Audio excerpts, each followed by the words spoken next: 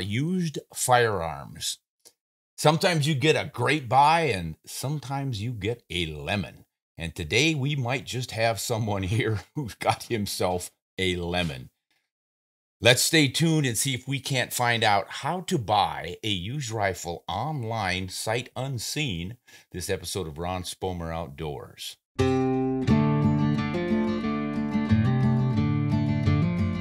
Hi everyone, Ron Spomer here with my good friend Steve, who has got an object lesson for us on the table. This is a classic Model 70 Winchester from the middle of the 20th century. This was the rifleman's rifle, the #1 considered to be American-made bolt-action rifle. And the 300 Magnum was the Magnum of the day. If you didn't have a 300 Win Mag, or, well, there were some Weatherby mags out, but for the common man, I think the 300 H&H was the big deal, and Steve had kind of always wanted one for the, I guess, the nostalgic appeal. It is, yeah. Yeah. Exactly. So, Steve, what was the situation with this rifle? You bought it online? I did. I bought it on the internet, and, you know, I'd been searching for well over a year. I just have a soft spot in my heart for the Model 70s. I bought my dad one when I was 12 years old. And ever since then, I've just had this emotional attachment to the Model 70, let alone the fact that it's a great rifle and the way it's built and everything. But I felt like, you know, I had a 375 H&H, and I just felt like that the 300 H&H was a classic addition to that, to complement each other, right? All right. Both Africa, geared towards Africa. All right. Belted Magnum, same, you know, same chambering, all that kind of stuff. So, you know, it was, it was something that I really didn't need it, but boy, did I want one. And so I looked and looked and looked and looked and looked, and I came across this weapon right here. And this is one of those online legit selling sites. Very much so. They go through your FFL dealers and all the rest, right? Yeah. Yes. It's all on board. I mean, there's no margin for error with them, because they obviously have a lot at stake. Okay, so you pretty much knew that the seller online, this company, I don't want to name them, but whatever the gun broker was online, you knew that they were trustworthy. Now you're dealing with an individual? Yes. Yeah, this was a private sale.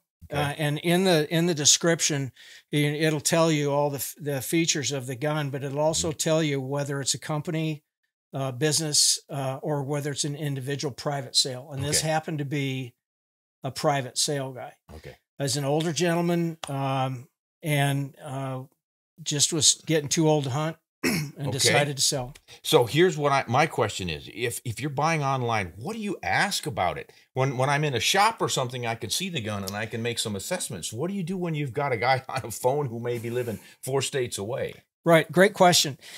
What I did was I had a piece of tablet paper, and I just sat down and wrote myself a list of things to ask. Okay, good idea. Important key components to what if. And it started out basically with the simple question is, why are you selling it? Okay. There has to be a reason. Why you sell it, number one. Yeah. And then it went from there. It's like, what is your personal experience with it? How much have you used it? And so on. And I just went right down the list. Now, of course, the guy could always be blowing smoke. He could. He very well could. So are you assessing the way he's responding? I did. You know, whether there are pauses or hesitations, or whether he was, I felt like that I would get part of a sentence and not the rest of it, that kind of a thing. And then I hung up and I called him back. I waited a few days and called him back again. Any strategy to that? Yes, and to see if the answers changed. So to see if his, you know, the way that there's a lot in the way that someone answers a question. And when you can't see someone and it's all verbal communication, you're listening for things like voice inflections and that kind of stuff. Sure. And that may be a little bit more than what most people do. But I don't have the money to just go buy any gun I want. Right. You know, I got to be smart. I got to use common sense, and I got to be smart about it. All right. So you're psychologically more or less assessing this guy and judging whether he's trustworthy, et cetera, et cetera. What else do you ask about the rifle? Like, you know, is the stock broken, or is the barrel bent? Right. Yeah. Is it in a loop on the end? Those kinds of things. Essentially you're looking at photographs. And so one of the things that I do is I'll take a particular photograph and I'll ask them a question relegated to that specific photograph. Okay. So for example, it looks like there's a worn spot on the barrel in front of the forend. Okay. Tell me about that. Is right. it pitted? Have you had to work on it? Was that from like being in a rifle scabbard? How did that happen? And if they don't, I don't know. It's just always been there. Then, so you bought the gun from someone else. So you're getting a little more history. So you work yourself into these questions, and you have to have a basic outline that you're following. But the intuition of how to ask the question in a way that you feel like you're going to get the most information. What's the condition of the bore? What's the condition of the metal overall? What percentage blue would you say it is? Like the stock in this particular instance, I could see the finish was worn really bad in several places. I could also see in the photographs that looked like that there were dents. And so I asked him, I said, okay, tell me about that dent that's in front of the recoil pad. So you really got specific. Oh gosh, yeah. I mean, I said, tell me about that dent that's in front of is it a cut or is it a dent? Because you can steam a dent out, but you have to repair a cut. Now, were you prepared to do some work on the stock? I was planning on it. I was planning on, because when I saw the photographs of the stock, I was planning on refinishing it. My primary concern in that, Ron, was the extent of the penetrations into the wood and the condition of the checkering. Now, as you can see, and it would be really hard for viewers to see, but the checkering is intact. The border lines are there; they're not interrupted. None of the checkering is damaged beyond just normal wear, and I'm okay with that. It's a 70-plus-year-old gun. Yeah, 1953. Yeah, no gouges in it or anything. It's all there. And so I can live with that. And I've had rifles with brand new checkering that when you shoot them, and particularly in these larger calibers, your fingers are going like, "Oh my gosh, what are you doing to me?" Right? Yeah. I've asked him about the bottom metal because I don't remember there being a really good picture of the bottom metal, so I asked him about that. I asked him about. There was a scope on there, so I got some details on the scope. I determined after I'd hung up that I didn't want that particular scope, that I would rather do my own thing there, but I wanted the bases and the rings. So you're just making like, okay, if I do this, then this is what I'm willing to accept. Okay. And so I went into a great amount of detail. Probably the single most important question is, how long have you had this gun? Did you hunt with it? Okay. Or was it a target gun? I mean, what were you doing? Was it just for fun, or has it just was some uncle and you've never used it? What's the answer to that question? What about asking how many rounds have been put through it? Is it worth even asking? Because it's so easy to not tell the truth. Well, he said, I really don't remember. He said, I haven't been able to hunt for at least, or shoot this gun for at least 2 years. And so I honestly can't tell you how many times I shot it. And he said, I've had it a long time. I just don't remember. So you're sort of buying a pig in a poke when it comes to how many rounds have gone down the barrel. Yep. And then you just have to assume, all right, what's an average hunter? You're probably not doing target shooting with a sporter weight rifle and a 300 Magnum. No. So it's probably only hunting. Yeah. How much hunting can one man do in a lifetime? Right. And he was in Oregon, and with the restrictions that they have on tags there, he was only getting a tag about every 3 or 4 years. And so I'm thinking, okay, so you're hunting elk with this primarily. Yes. He said, I just would go out and check the zero on my scope. And as long as it was still on, I'm not going to waste ammunition doing that. Okay. And so, plus he said it hurts when it shoots. Okay. Now, hurts when I shoot. That's good to know. Something to expect. Do you get some kind of a guarantee from this gentleman? Ron, to be honest with you, the guarantee is a personal guarantee. You have, when you buy it, and in most of the situations that I've studied, is that when the gun comes into whomever it's shipped to, in my case as an FFL dealer, I had them shipped to there, and I'd used them before on at least 2 other rifles, and they were really good about it. And so it comes in, you look at it, technically, if you walk out the door with the gun, you own it. There is no return. So it's not like you can go home and test it for groups or anything. You cannot like fire it. You can't take it apart. You only examine it at the dealer, and if you say, no, this gun is not what it was advertised, I sent one back. You do send it back. I had a 375 H&H that I bought from a broker. So that's and I took one look at it and I said, this ain't gonna fly. And I put it back up, taped it up, put the label out, paid them to ship it, and I called them and told them I'm shipping it back. All right. Now, you've bought this gun, he comes in, you're at the dealer, you look it over, you go, it's about as advertised. Pretty close. I think I can live with it. Except for one thing. Okay, what? The stock. What was wrong with the stock? It was, when I put it up, I went, wait a minute, what? Something's not right here, because my nose is almost on my thumb. Short length of pull. Short length of pull. So the stock had been cut too far. Mm-hmm. And so the standard length of pull on these rifles is, depending on who you talk to, is 13 5/8 inches. And this was under 13. Yeah. So I did measure that. So I'm sitting there looking at it going like, can I live with this? Yep. And I talked myself into it. I talked myself in. I figured you could put a longer recoil pad on it or something? Yeah. So what we wound up doing was a spacer. See that. A spacer and then a 1-inch recoil pad. So we got 1.5 inches worth of stock extension. And you don't love it, do you? No, I don't. I don't like the look. It just it distracts from. It's almost 2 inches, isn't it? So that's one of those deals where when you fall in love with something and you fall in love with the idea, you lose perspective. Mm-hmm. And this is one of those where I honestly, hands up in the air, I lost perspective.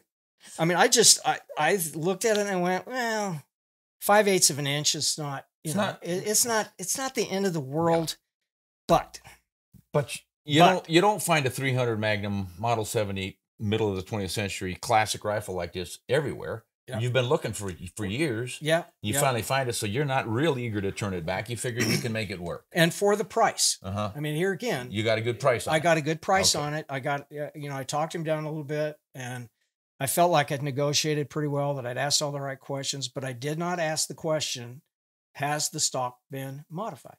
So that's what you found out afterwards. Yeah. So now you've refinished it. Yep. You've extended it. You're not crazy about the look, but it's a good right length of pull. The stock feels right. It's functional. Yeah. Anything else wrong with the stock? Well, when I took the stock off to refinish it, I discovered that it had been glass bedded. And not just the action, but the entire length of the barrel. Full length bedded. That's not good with you. I wasn't crazy about it, but knowing that they did that a lot, and that was, oh yeah, I see it, of the period, I went, okay, as long as it shoots well, I can live with it. So you're not buying a collector's piece here. No, I'm buying a shooter. No. I'm buying a shooter, straight up shooter. All right. I want to hunt with the dog. So that's not that big of a deal. No. That suggests to me that the guy said this is not accurate enough and he fixed it. At some point. It probably is. At some point, yeah. So now you're going to go out and shoot it to see how accurate it really is. Yep. What happens? Can't close the bolt. What? Can't close the bolt. Cannot close the bolt. Cannot close the bolt. I've got hand loads in there. And of course, I'm freaking out thinking that my reloads are wrong. And so got my calipers out and I measured it. I looked it up in the reloading manual and I went, I'm under. And what I had done was I had set the length, the overall length, so that the rounds would feed correctly. So they're fitting into the magazine. Yeah, with the bolt out. I've got the bolt out. You're just safely playing with it, looking at, and you can, once you've done it enough, you can look down in the magazine from on top and you go, okay, I've got clearance to get it up and controlled round feed. It's going to go right up in chamber. It's going to be perfect. So I built a bunch of test loads, 5 different test loads. And I go to the range and go to chamber the round. I can't close the bolt. And so I'm thinking, what did I do? What did I do wrong? What did I do wrong? And exactly, I'm looking at myself going like, what kind of a mistake did you make? So what was it? Well, so what it turned out to be was a headspace. So the distance from the bolt face to the recess for the belt on the cartridge was too short. It wouldn't close. Well, how did the previous owner ever shoot it? Great question. So I that night I called the guy and I said, I don't want to go into a lot of detail, but I told him, I said, tell me again about I've got some more questions about your rifle. He goes, how are you getting along with it? I said, well, not very well. And he goes, you don't like it? And I said, that doesn't do anything like it. I can't use it. You can't use it. And he said, what do you mean you can't use it? I said, I can't close the bolt. He goes, what kind of ammunition are you using in there? I said, they're hand loads and they're under SAMI specs. And I can't get the bolt closed. I said, when did you shoot this last? He said, I shot it within the last couple of years. I took it hunting. I shot with it. And I said, you couldn't have. There's no way. Because the bolt won't close. Because the bolt won't close. Now, did you try other loads, other ammo? Yeah. And it's tried factory ammunition. It won't even close the factory. No, so the guy's been lying to you. Well, I'm not going to, I don't think he did it intentionally because he had multiple rifles. He had multiple 300 H&Hs. What? And so he thinks that he sent me the wrong rifle. What? This is getting crazier and crazier. So yeah, it's quite a story. I mean, the guy was humiliated by the whole thing. I mean, the guy, honestly, he was just like, I can't believe how that. Did he offer to take it back? He didn't. He said, what do you want to do? And I said, well, I talked to the gunsmith and he says he thinks he can ream it out and we'll be fine. Okay. So he's just going to fix the headspace. Yeah, just fix the headspace issue. Okay. And the gunsmith said, oh yeah, most of the time it's like 5,000ths and we'll just set it up. He said, I'll just keep working on it until it tweaks. Well, it turns out it wasn't 5,000ths, it was 125 thousandths. So it's like an eighth of an inch. Holy. And the gunsmith is freaking out because he's thinking he's going to ruin the gun. Yeah. And so excessive headspace. Yeah, so the guy that sold the gun offered to pay to have it fixed. Okay. And so at that point, and here's again, I'd already invested in, refinishing it. I got the recoil pad on there. I'd done some other things. But it just was like, I was just sitting there going like, what do I do? I mean, I honestly was sitting there debating with myself. So I called the gunsmith the next morning and I said, what should we do? He said, I'll fix it. Hey, he's a gunsmith. I'm a gunsmith. I can fix it. I said, I do this all the time. Yeah. Yeah. How complicated can it be? So what happened? Well, so he reamed it out. He took it out and the gunsmith actually took it out and shot it himself. What kind of group did he get? Sub MOA. 4 shots, random loads. Nice. Random loads, not the same load, not the same case, not the same bullet. Random loads. They're all 300 H&H factory. To see if they would work. To see if they would work. And they end up shooting sub MOA. Sub MOA.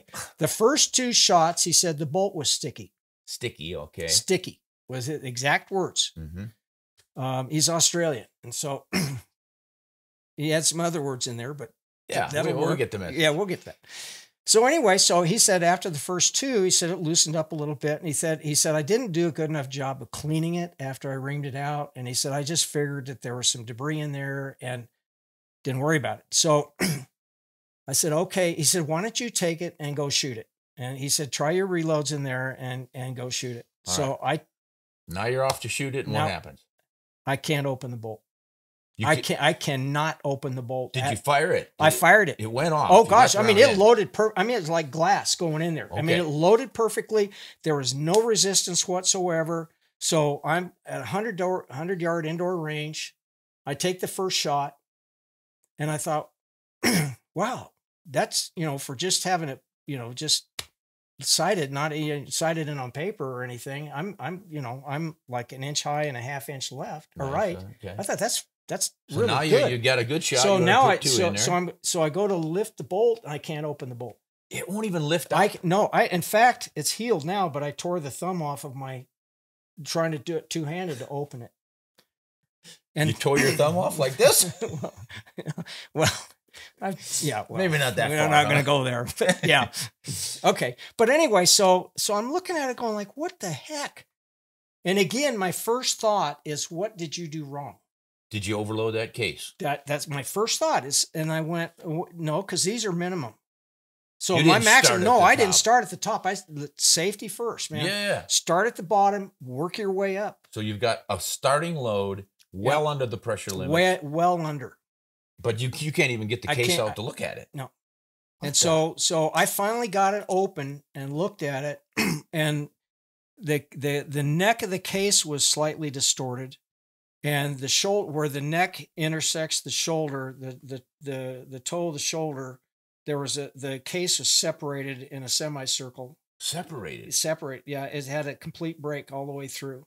Was part of the case still up in the No, chamber? it was there, but it only went Came halfway. Yeah, the neck was only split halfway around. Halfway split in a concentric. Yeah. Not lengthwise. No, not lengthwise. That is weird. So I looked at the head, I looked at the belt, I looked at the primer pocket. Yeah. And then I'm just looking at it going like, what in the world am I doing?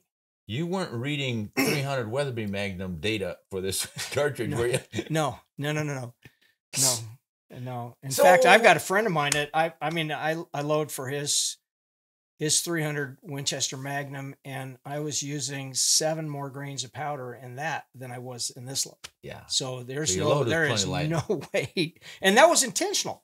I mean, it was like my first thought, in doing these really light loads is 2 things. First of which is to get used to the rifle itself and the trigger pull, because I had the trigger worked on, and get the trigger pull, and the recoil, and is it recoiling straight back, or if I have muzzle jump, those kinds of things, and getting used to it, and then fouling the barrel. Fouling the barrel? Yeah, because I wanted to foul the barrel before I got to my real test loads, because it was supposed to be really clean. Well, the gunsmith had cleaned it? Yeah. Okay. And, well, we're going to find out about that too. So. Well, it feels good. I like the slim stock on this. I'm kind of surprised. I've always had the feeling that these rifles from the mid 20th century were a little bit bulkier than stock than they are these days, but this one sure isn't. It's not at all. In fact, it fits me. It fits me as well as any gun that I've got. So I was really looking forward to being able to, take it to Africa and use it. So what stage is it in now? Are you still, just happened with that? Just happened. I took it back to the gunsmith on Friday of last week, and he had a family situation that came up, and he wasn't able to work on it. So I drove over and picked it up. He's closed on Thursday, so I drove over and picked it up, and so I'd have it to do this Okay, today. so this is exactly as it was when you shot identical. Yeah, nothing has changed. So then it gets more interesting. But you need to go. There's more stuff. Well, I mean, we can talk about that, but yeah, there's okay, so as it sits now, if we're advising anyone on buying a used rifle, beware. Buyer beware. Get some kind of a guarantee from this guy you're buying it from in case something like weird like this absolutely happens. And if you can get it in writing, obviously that's the ultimate goal. Is anything you do, like getting a receipt for paying for it. Yes. I mean, that's something that people don't even think about. But getting a receipt for it, getting some kind of a assurance, in whether it's an email or whatever it is, print it out. Yeah. And I have a file folder on every single rifle I have with all the communication in it. And I go back to it as a reference. Like what did I ask differently then that I didn't ask this time? You're keeping some nicely detailed records. Yeah. That's great. Yeah. Because for good reason. Yeah, right? obviously. But before we get to the solution on this, and we may not get to it until next week or something, but I think what we really need to be telling folks is all of this stuff is like, ask all these questions. Plus, when you initially get that rifle in at your FFL dealer, wherever it's shipped to, and you still have the right to send it back and get your money back, if there's some little piece you don't like, better think pretty darn hard about. You got to, because you're like, for me, it's a lifetime thing. It's not like I buy and sell. These are, my son's going to get these. Yeah. Okay. You want it for your collection. Yeah. So, a couple of things about the actual, the purchase part. The 2 questions I didn't ask are, about the bore itself in enough detail. I didn't ask enough about, has the stock been modified? Now I could see, and again, that was me operating assumption, looking at photographs, good photographs, looking at it going, okay, it's got an aftermarket recoil pad on it. I'm going to put a recoil pad on it anyway, so it doesn't matter. I don't care. Yeah, I'm going to refinish it anyway. So you should have asked him, what is the length of pull? Yes, I should have. I would have said, what's the trigger pull weight? Yep. Now, a lot of guys don't know that, but some do. And you would think, I asked him, he didn't know. He didn't know. He did not Okay. know. So, See, your average shooter, especially an older gentleman who's lived and hunted in the 60s, 70s and stuff, he may not. We didn't do that back in those days. You had a gun, it worked, you went hunting. yeah. So anything else you should have asked him? Did you glass bed the stock? Yeah. What other, like that? were there any stock modifications, which leaves it open? Any kind of stock modifications? Yep. Did you have a checkering done? Have you ever refinished it? Yep. Have you, have you opened up the barrel channel? Because it's, like I had one that I had to open up the barrel channel on because the wood was pressing against the barrel. So, all of those kinds of questions are paramount questions. Mm-hmm. But the second tier to that is that when you actually, the actual physical inspection of the gun, unless there's something that just like, oh my gosh, the barrel's been painted, mm-hmm. which I got one that the barrel had been painted. Can you believe that? Yeah. But anyway, so I just put it back in the box and sent it away. But looking at it with a bore light versus a bore scope. Oh, which we did. We did at the FF. I took and I looked at it because of the way it was. It's just that little short deal. I just stuck it in the barrel and I looked up in the barrel and it looked fine. Yeah, you can't tell much from that. No, you can't. So that was lesson number 13 on this deal. This is what I always say: is this bore scope? The Hawkeye bore scope has been around for a long time, and this is a high quality professional bore scope. It is not inexpensive, but most gunsmiths should have one. And man, can you tell a lot with this? If you're buying a used rifle, you can see the outsides and all the other things, but what do you know about the bore? And as you found out with the gunsmith you're working with, he didn't have one of these, right? He has a camera. It's a computer operated camera. Okay. But he hadn't used it yet. He hadn't run it down there yet because of the family issues. So what we can do with this, of course, is look down the bore and get a highly magnified view of the bore condition. Right. And I don't know if we can figure out in the chamber what's giving you all these problems with you. That's crazy. But if you have an opportunity to use something like this and you're buying used guns, use one of these and see if you can see any obvious problems. So when I look down this bore, I am seeing some kind of a strange ring in there full of carbon. Very slim, narrow little crack, uniform, going at the circumference of, it looks like it's right. It might be where the neck of the case stops. So the start of the throat. So the throat is a little area in front where the bullet would be sitting. And then it's going to ramp up into the rifling. So let's see if I slide forward, if I can find the rifling. Oh my goodness. That rifling? Steve, I am seeing lots of alligator cracking. That's a sign of heat cracking in an older barrel. Kind of expect that. This is how barrels get shot out. It looks like alligator hide or a broken up old sidewalk. Not real deep, but a lot of it. But the thing is, I'm not finding the rifling. It's hard to find. There it is. Let me slide forward. Okay, now it's sharpening up. All right, this is classic stuff. Really dirty. I don't know if it's. Did you say that your gunsmith shot it and got a MOA group? Yeah, he did. Wow. And one of the things that he mentioned to me is that he should have done a better job of cleaning that out because, with the machining oil and the filings and all that kind of stuff, that he was just in a hurry to go shoot it. And he thought, well, I'll just clean it after I shoot it. When in reality, it should have been cleaned better before he shot it. And that's, again, hindsight type thing. But that's that's all the information I have at this point up until you looking at that right there. So what I'm seeing is it's pretty smooth from the throat into the start of the rifling. That rifling's been worn down a lot, and it's rounded where it was normally a sharp edge. And I have to go quite a ways forward before I'm starting to see the sharp edge of the lands cutting down into the valleys, into the grooves. But if it's shooting MOA, who cares? Right.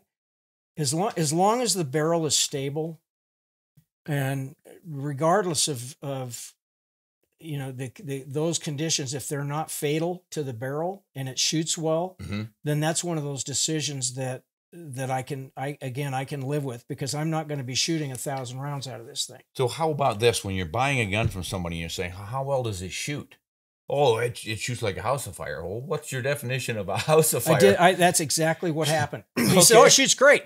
I said, "Okay, give me a definition of great."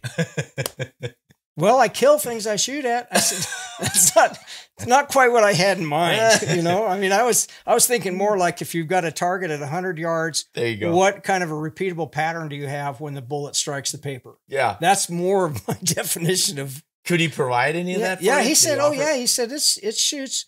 He said, the last time I shot it, of course, was a couple of years ago, but he said it shoots 1.5-inch groups with factory loads, something like that. And I'm thinking, well, maximum point blank range, what can I live with? Yeah. You know, that's the first thought that came in my mind was, that's a good one too. Yeah. You know, what can I live with? What are you expecting to hunt it? What's your maximum range? Well, I'm looking at under 300 yards. Oh, shoot. Yeah. 1.5 is plenty good. Yeah. Yeah. And so again, I'm being in love with the project versus maintaining that objectivity. Mm-hmm. Is a huge issue when it comes to me buying these things, because it's like falling in love with a house and you're not see that there's no kitchen sink. Good bones. It's got good bones. Yeah, I mean, fix it. You know, but how much are you willing to spend? Yeah. In order to get it to where you're happy with it. So, Steve, it sounds to me like this is more of a project for you. It is. It's ongoing. You're not trying to buy a great rifle that's all ready to go. You kind of want to expect to do a little bit of work on it. Yeah, and I enjoy it. I mean, I don't mind the work. In fact, to me, it's very relaxing and it's enjoyable for me to do. It gives me a project, especially. Yeah, well, I can see that from the finish. You know, when I first grabbed this thing, I thought, man, that stock is like pristine, but you've refinished it. I tried to put it back to looking like it's just coming off the shelf. Yeah, you know, that is a good look. Okay, so it's your project rifle. You're going to continue to work on it then, right? Well, my next step, Ron, to be just blunt about it, is throw it back at the gunsmith and say, okay, this is what we found. What can you do about it? So yeah, if he's already worked on it, got the headspace right, used his no-go gauge and stuff and got the headspace right. Yeah. This still has the question, how did the previous owner get it to shoot? Well, he couldn't. He couldn't. I mean, there's no way. So that's why. Did he send you the wrong bolt for it? Well, no, because on Model 70s, the serial number's inscribed on the bolt and on the receiver. And they're the same. And they're identical. That's first thing I looked at was, I asked, that was one of the questions on the list. Does the serial number on the bolt match the receiver? Mm-hmm. That was like number 4 on my list of questions. And that was the right answer. Yeah, because headspace is such a tedious issue with regard to these things because there's so much handwork in them. That's why Winchester inscribed them. Mm-hmm. So that you didn't get the wrong bolt in the wrong receiver. Yeah. I was with a guy hunting once and he had done that. He had a couple of, I think they were Winchesters or they were a controlled on feed action. It might have been Montana 99s or something, but he got 2 twin rifles, one in a different caliber kind of a deal, and he got the bolts mixed up. Fortunately, they were right there in camp and it was like, why isn't this rifle working? And I said, did you try this bolt instead? And bingo. Yeah. He's back so in anyway, business. So work in progress, going back to the gunsmith. Yep. And I'll just have to give you an update. All right. So let's do this, Steve. I want to know what happens with this. Maybe we could do a video of shooting it. Folks, we're going to try to do this. We're going to get this to the gunsmith, see what he says. Right. See if we can get it shooting.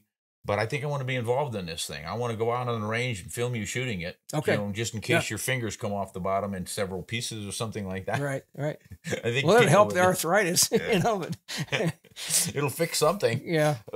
But it's got potential. You think it does? I think it has potential. If we can solve the throat forward or the neck component forward, solve that issue, then I think we'll be okay. Yeah, and it'll be fun to see if you truly did shoot a good group with it, using factory ammo and mixed ammo and everything, and you work up some hand loads, did you see how well it shoots with that fairly rough looking barrel? Yeah. I mean, to me, like that barrel has had a few rounds through it, folks. Well, it could be because these were used early on as target rifles, you know, in world championships and stuff. The 300 H&H 1,000-yard. Yeah, it was a 1,000-yard winner back in the day. Yeah, it was pretty hot stuff. Anyway. But this just isn't the right platform for a target. I can't imagine he'd target shot, but maybe he was just kind of an amateur enjoying himself. Could be. Doing a bunch of shooting. Could be. At any rate, I think we do have a fun little project. So buyer beware. let's sum this up real quick. When you're looking online and buying a rifle, look at all the photos, ask for more photos, see what the bluing looks like and the stock condition and all, and it kind of make a rough decision there. Get in writing that this guy is guaranteeing blah, blah, blah. If you want, ask about what kind of groups it shoots, the trigger pull, the length of pull. Yep. Has the barrel been full length bedded or floated or any other modifications like that? And again, the guy could be blowing smoke, but at least if you get him to have this guarantee saying, if this doesn't meet your expectations, well, then or maybe even check off a box, write the question down and say, the gentleman said yes, the gentleman said no. And then have him sign a contract that says, if any of these aren't true, you can send it back, get all your money back. Something like that. Something like that, if you can get it. Okay. I mean, it's the worst they can do is say no. Yep. And if that's a whole nother decision tree. If they're not willing to do that, why aren't they? Exactly. That's a big red flag right Yep, there. Yep. All right. Anything else before we sign off? No, here? I just love Model 70s. That's all I can say. And of course, we don't have a bolt in it. We just took it out for safety reasons on the show, just so nobody freaked out and stuff. But the bolt's here. I've run it. It works. It just doesn't necessarily close on around or pull it back out after you shot it. Right. So, hey guys, thanks for joining us. Let's all send some sympathy in for Steve with his little project here. Of course, he's got to do something with all this free time. But we really appreciate you. If you have any ideas on buying used firearms, if you've done it a lot and you've got some secret sauce that you could throw into the discussion here, man, we're always open to some of that stuff. I have always been hesitant about buying rifles online. In fact, I've never done it. It's always been a personal thing where I see the gun and can check it out. And a lot of times I'll try to get the permission to go out and shoot it. And a lot of guys, when it's 1-to-1 like that, will let you do it. Yep. They might go with you, which is fine. Yep. Go out and shoot the thing, and then Absolutely. you really know. That's the difference between buying local and buying, as you say, 4 states away. But when you're looking for something special that's not around every corner, you sometimes have to go. And online, there's some great sources to find things. Exactly. So I wouldn't write it off. So we will continue this little project, and until next time, we'll see you all. We want to thank Steve for jumping in with his rifle here. Can't wait to shoot this thing, get it functioning, and see how well it really does. I'm excited. I love shooting. So all right, we'll do it.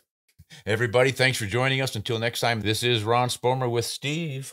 Hunt honest and shoot straight.